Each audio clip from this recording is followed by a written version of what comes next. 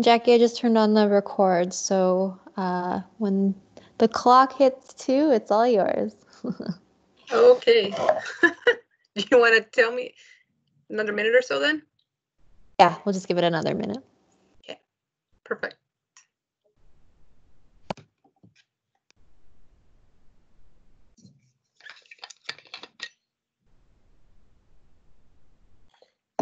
Okay, Kara, my clock says 2. Are we good? Yep, you're good to go. Okay.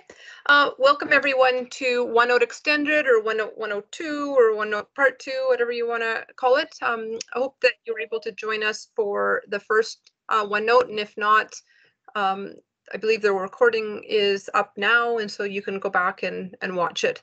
I just want to talk a little bit about kind of what today's going to look like. I have a couple slides to show you, and then really I just want to get into OneNote and show you a bunch of cool and interesting tips and tricks and ideas that I think are really neat, and hope that you do too. So most of it is I have notes sitting beside my computer that I might just kind of take a pause to look through to make sure that I've gotten everything that I want to cover in our half hour together.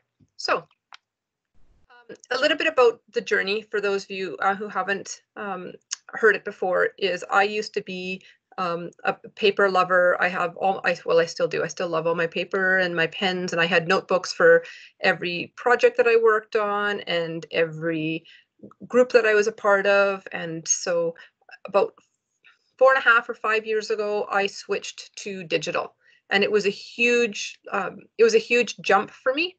For somebody who had all my pens and papers and brought my notebooks everywhere.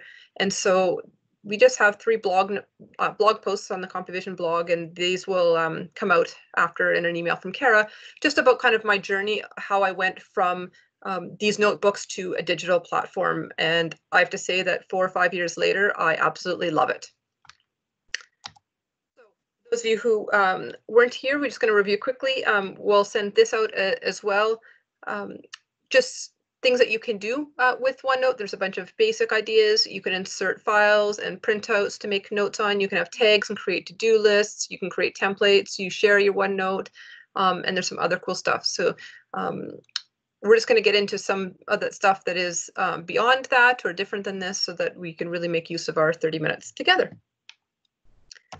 So sharing notebooks. So you can have a OneNote that's just for you, or you can share it with others, or you can put it in an area of SharePoint that is automatically shared with others. So I have OneNotes in OneDrive that are just mine. And so for each of those, I have, for every group or board that I'm a part of, I have a OneNote notebook. And because I can save them in OneDrive, they'll sync between my computer and between my tablet. So I have an iPad that I use all the time, and I load up my agendas and my notes, and then I can go off to my meeting. I can make all my notes, and then they sync to my OneNote on my computer. So it's really quite powerful just to save your OneNote in OneDrive so that they sync across devices. As well, I have a OneNote called Training, Culture, and Engagement that I shared with my boss, David, and we were meeting every single week for a couple of years, and on there I had a David tab, and I had a running agenda so that he could add things and I could add things. So when we sat to meet together, we knew what we needed to go through and talk about. As we were planning our leadership program and our leadership course, then he was able to add content, and I was able to add content, and then I was able to archive it as we used it in the course. So it really was quite powerful. You can also have OneNote on a team site, and so that's notebooks which would need to be accessed by an entire team. And so we have one for our HR team on our team site. We actually have a couple. One holds all our level 10 information, which is our weekly meeting. And so it has all the agendas, and it has our notes and our projects and everything that goes in there. We also created one recently for a talent funnel, so we can start to compile information on people who are interested in CompuVision. And you can also host one just in general SharePoint. That would be things like maybe a company-wide information wiki is one that I read about, but it would be accessed by everyone. Some of the uses for notebooks. So I have them to store all my notes, so I don't carry binders around anymore with agendas and minutes and documents related to the different groups that I'm a part of. I also have a OneNote when I did renovations, so that I could keep all my information about that renovation together. You can use them to manage team meetings. So you can add agendas and information that the team needs. You can use it, I read tracking projects. So you can create for each tab for a project, you can have an overview page, a task page, and communication page. You could create a company wiki. You can track repeatable processes with checklists. The one I thought it was like onboarding new employees, so that you create a OneNote that's shared with the people who have part in that procedure, and they can all check off their parts to it. You can also create notes in a meeting and then email that page as a PDF. So those of you who are in sales or do have meetings with clients, this is really quite powerful, and I'm going to show you how to do that today too. So these are some of the things that we're going to do. So I'm just going to go through and start just showing you things, and then we'll come back to these after. So this is my test and training notebook, which is the one that I use for training, because the other ones are all full of all sorts of other information. But to share a notebook, you just go to File, Share, and it will connect. So if I start to type, I don't know if Brandon's on the call, but Brandon. Can't type today. I can share Brandon. I can write him a note. Hi, Brandon. We can use this for training. I can choose whether he can edit it or whether he can just view it. I said, okay, he can edit that, and I'll click share, and he'll get an email about that. And then I can see at the bottom that it's shared with Brandon. And so he has access to this too. So if you're doing a team, all you have to do is in your team's site is create a new notebook under documents. It'll say new, and you can create a Word document, an Excel document, or a OneNote notebook. So it's really quite easy to do it, to create them and share them.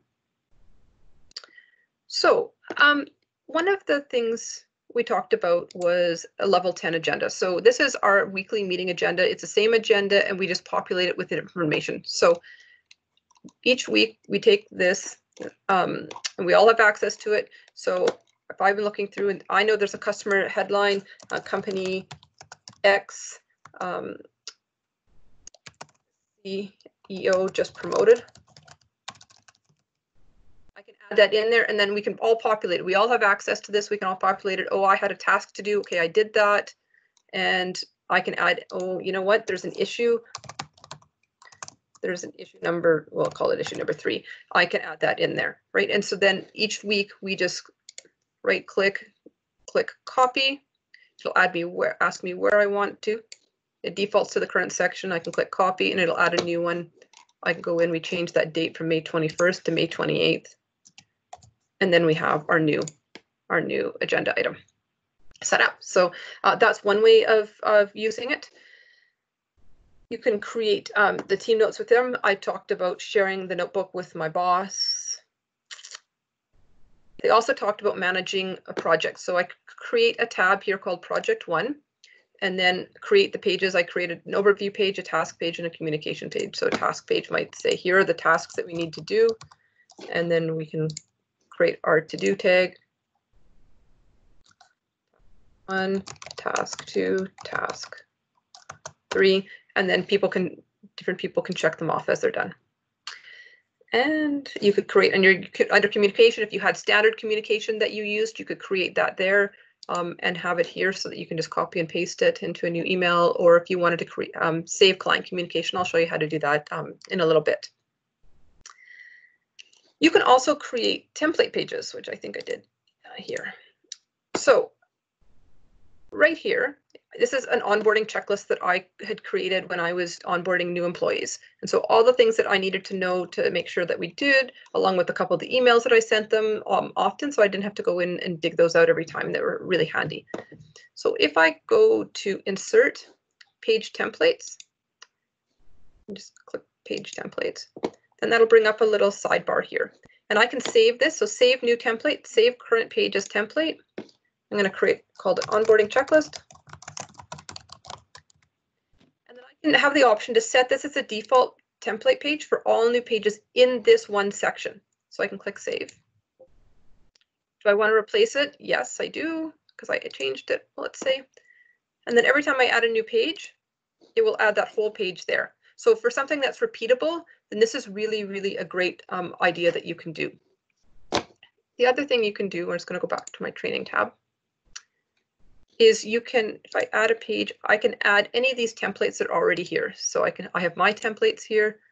If I have an academic one, oh, so maybe some simple lecture notes, or there is, you know, I can have a decorative, a blue stripe page, and you can create your own. Or there is like some of the planners. You can create a simple to-do list, right? And just it'll populate that in for you. So those templates are really good. So if I want to create a section, right, I can right click and click new section group, and then I can call it projects, right? And then I created projects too. And then let's say as I finish this project and I want to archive it, I can move it. And I can move it. It'll show me all my OneNotes. So it's really easy to move pages and sections around. And I can move it into projects to move. And then it will live there. I can click this little arrow to go back. So as I finish projects or have sections that I don't need anymore, I can archive them. And so you may want an archive section group or a general title that they'll all fit into. You can also, let's go back to this project. See this little arrow? It shows me I can go back here. So I can go back to my projects too. Now let's say I had a whole bunch of different communications. Right, here's like a bunch of, let's say it's an email 1, 2, 3, right? Email 1 that I send to a client, email 2. Oops, let's put it up here. And if I want to group all this together, if I go up to this and click on this and right click it and click make subpage, it will put it automatically underneath this. And I can keep doing that, make subpage.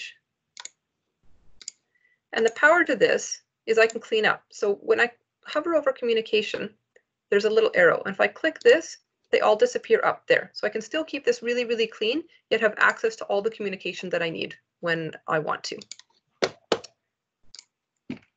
So how many of you, and I can't see you, so it's gonna be a little awkward, but how many of you use sticky notes, like physical sticky notes? You write a note on a sticky note and then you stick it on your desk or on your monitor or on your wall.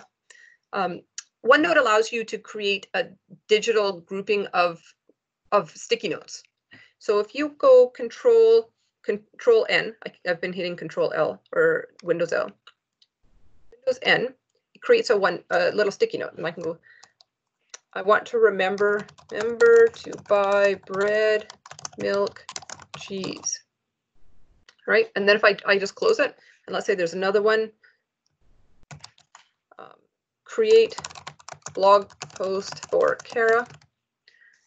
Right, so as I think of things, as long as I have OneNote running, I can do that Windows N, and I can put all my thoughts in there, and then I can organize them later. So if I go here, which is how I switch between different notebooks, these are the notebooks that I have, and I go to Quick Notes, then here's where they all are. Right, so here, remember to buy bread, milk, and cheese, create blog post for Kara, and I can move this page if I want, then move, and I can put it into training, or I can go down here and I can put it test and training, and I want to put it under May training. Then I can move it or copy it. So I'm going to move it, then I'm going to go back to that test and training page, and here you go. It's one of my to-dos, create blog post for Kara. So as you're thinking of things, you can add them, and then you can just move them around later and clean it up, right? So that's really, I think it's a powerful tool, so you don't have to stop and grab something, and then you can organize it later. So one of the things that you can do that's kind of cool is under here, I can go insert screen clipping. And what it'll do is it'll allow me to go wherever I want and create. I can go here. Okay, I lost my. Insert screen clipping. And then if I want, I can, whatever I want to create there, and it'll create that screenshot right there in my OneNote. So it's a way to go. If you're seeing things on the internet, you can go through that, and you can quickly add them into your OneNote. Another option is to download, I think it's called a web clipper for OneNote. If you search web clipper, then for OneNote, it'll come up. And what it does is, oh, I had my Brene Brown, that's what it was. See this little N here? This is my web clipper. Clip to OneNote. So I can click this and it will let me clip a full page, part of it. If I want just the article, it'll create just the article, or I can screenshot just a chunk of it. And then it'll ask me where I want to do it. Where do you want to put it? And I'm going to put it under test and training, and I'm going to put it, oh, it's not going to, doesn't want to come down this far. So I'll just put it under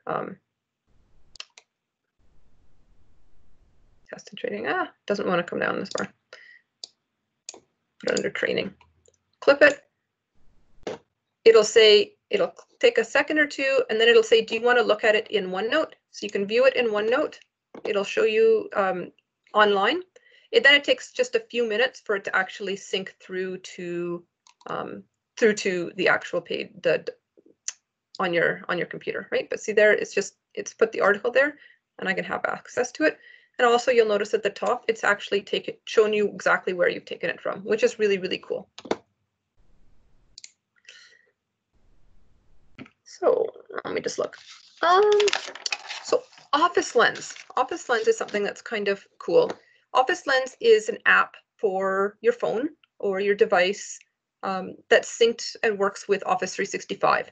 So in it, it accesses your camera, and you can take a picture of a whiteboard and then send it to OneNote. And what it does is, how many of you have ever taken a picture of a whiteboard and it's always on a weird angle and you have weird glares, right? So every time. So what it'll do is it'll change the contrast automatically and square it up so it looks like a good picture. It doesn't look like you've taken it on this weird angle. I don't know, depending, I can never seem to get it always to take a picture square. So OneNote or Office Lens will clean that up for you, and then you can send it right into OneNote. The other thing that's really cool is you can say, this is a business card. And then I'm just gonna, it puts it in a different, your default notebook is your name at your organization. So what it did was I was playing last night. So this is a OneNote or Office Lens. I took this picture, I said it's a business card, and then it put it here. And so what it did is it pulled out the information here. There's a picture of a business card, but the really cool thing is I can open this. Yeah. And it will open as an Outlook contact card. And if I click save and close, they're automatically added to my contacts. So no more manually entering in all those business cards that you get when you go to an event. All you have to do is, you don't need to take the business card if you don't want. You can just take a picture, and then you can go through and add them all later. It works pretty well. I tried Glenn's. Now, Glenn's business card, if you go back and look at it, it says main instead of phone, and so it doesn't necessarily pick this phone number up. But I tried mine, and because it says direct, it pulled that up. Let's see, open this. So it pulled that up and added it into phone number. So you may have to add one or two things, but it sure beats adding all those contact cards. So for those of you in sales who go to networking events, this I would say would be worth it for sure. I already have both the people in my contacts. So I'm going to go back to my test and training. So OneTastic is another really, really cool add-in for OneNote. You can Google search OneTastic, and I think it's getOnetastic.com, and you can download it, and then it gives you a plethora of things that you can add in. So what I was looking for when I found OneTastic was the ability to add a calendar. And so here it is. It's in my OneTastic, right? See, this is OneTastic section. Insert monthly calendars. I want it to 2020. I want May, Sunday, starts on Sunday, and then it would add this calendar. And so I could put in here, I used to track birthdays and anniversaries that I wanted a calendar view, but I didn't want it to clutter up my Outlook calendar. So I might say Brandon's birthday, it's not. And I might say, okay, the 14th is Kara's anniversary. Right, so I can just take that and I can add this kind of stuff, and I can monitor it as a calendar, right? So you might want to do this for project tasks or for events for your team, and so it's really quick and easy to do that. So for those of you who meet with clients, if you set up a new notes here, and you can click meeting details, and it says, okay, here are my meetings that are in my Outlook calendar. So OneNote extended training, that's the meeting that I'm in. And I click that and it'll give me the meeting date, it'll tell me who the participants were, and then I can add my notes. Note 1, note 2, I might go follow up. Remember to do this. Then what I can do is under File, I can click Send. And I have the option just to email the page, or I like this one, Send as PDF. So if I click Send as PDF, it automatically sends it to the people who were in the meeting, so I can delete them if I don't want. It has the name of and it has the OneNote, or it has a PDF of that page. So if I open this, you can actually see the OneNote exactly as it is. So those of you who meet with clients and need to send follow-up notes, this is a really, really great way that's quick and easy to do that. Okay, we're going to close that. Notes. Back to OneNote. Oh. So I've done this where I've gone and taken meeting notes from somebody's asked me if I would take meeting notes for them, and then before I leave the meeting, I can just click send, and before they get back to their office, they have all the meeting notes. And so it's really quite powerful to be able to do that. So there is a drawing. This works really well when you're on your tablet, so I use this all the time on my iPad. You can do your pens, I can change my color and thickness. Now, I have no skill with a mouse, so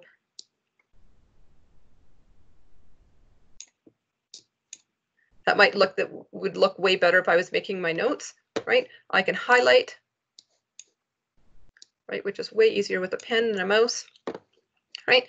And I can add these different things. The trick is I can have an eraser. It asks me, do I want a small eraser or medium eraser? I'm just going to email like this. The trick is, I've discovered, is to make sure you go back to typing, because it doesn't just automatically realize and then you're erasing everything that you're touching, or you're highlighting whatever you're touching. So this works really well for your when you're on your tablet.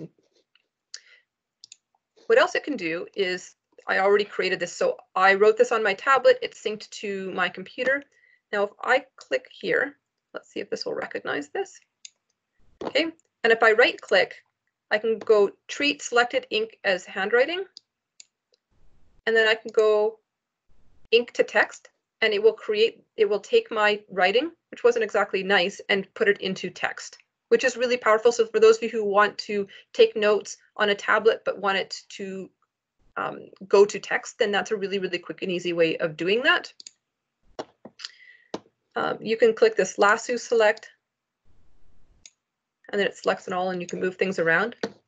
Now, the other thing I found that was kind of cool is if I go like this, oh no, go back to text or typing. If I click like this, so those of you who like to write math equations, so probably not a ton of math teachers on this call, but if you're helping your kids, it's way easier to write out math equations than it is to try and do them on the computer. So I wrote this one out, and then I can click ink to math, and it will say 3 + 3 is 9. Yep, that's right. And it will convert it right to that. So this one I did because it was a little trickier. I wanted to show you how you can correct it. So ink to math. So it thinks this 2, that isn't written very nice, is whatever math symbol this backward 6 is. But I can click select and correct. And if I click this, it will give me different options. So I want the number 2, 2x + 3y equals, and it will convert that to text. So another thing, the power of OneNote, and especially on the Office 365 platform, is around the ability to search. And so you can click, there's an option if you go to File, Options, and then Audio and Video, you can click this Enable Searching Audio and Video Recordings for words. So if you insert an audio recording or a video recording, it will then index those, and you can search the words that are being literally that are being said. You can also, it will index photos. But the other thing you can do is click pictures. And I had my Brene Brown integrity definition, which is one of my favorites. And if I click this and then right click it, I can go copy text from picture. And if I right click and click paste, it will then, right? Integrity is choosing courage over comfort, choosing what is right over what is fun, fast, or easy, and choosing to practice our values rather than simply professing them. So it takes the text from within a picture and creates text that you can then manipulate and use. So another thing that you can do under draw is keep moving. I keep losing it all the time. Under view, you can change your paper type. So if you know that you are going to be writing, you can click, you can put ruled lines. I want big ruled lines, or I want small ruled lines, or maybe I want graph paper. I can change the page color. Let's say I want it yellow, and I can even change the page rule lines. I can change the color of the rule lines. Maybe I want them red on, right? So that I can create these different pages and it doesn't default to one of these. Then you could add that. I'm just looking, I think we've mostly covered it. Oh, there was just one more that I was going to show you. So one of the things that you can do is, this is just an email that I want to save. So if I go to File and Print, one of the options will be, I can send it to any printer I want, but one of the options is Send to OneNote. So I can click that and I will print it. And then if I go back to OneNote, it will ask me, where do I want to put that? So I want to put it in my training section, and it will do that. So it creates this printout. So then I can change that to be the title of Pat Lencioni.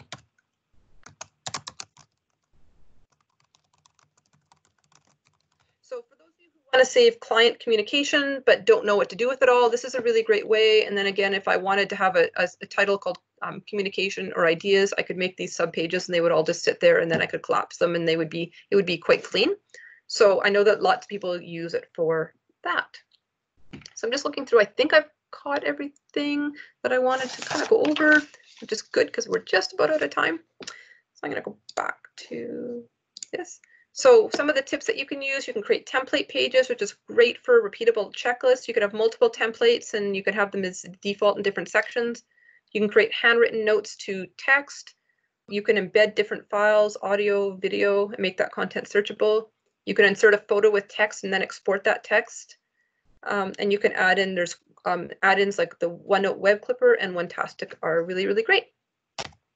So we have some upcoming training coming up. Next week we have cybersecurity presentation, then what to consider to keep my business working in a work from home environment. June 10th, the adaptability quotient, and June 17th, technology uses for marketing teams. So you can follow us on Twitter at CompuVision Biz, or I'm at Jacquie Surgeoner. And I'll stick around for a few minutes if people have questions, and I'm going to just stop sharing my screen so that I can see people and I can see the chat. And I really hope that you enjoyed it and that you got some good information out of it. If you need to go, then I hope you have a really wonderful afternoon. I hear it was raining in Calgary. It's not quite raining in Edmonton, so hopefully the weather isn't too bad wherever you are, and that you're able to enjoy the rest of the day and the rest of your week. And hopefully we'll see you next week. Thanks.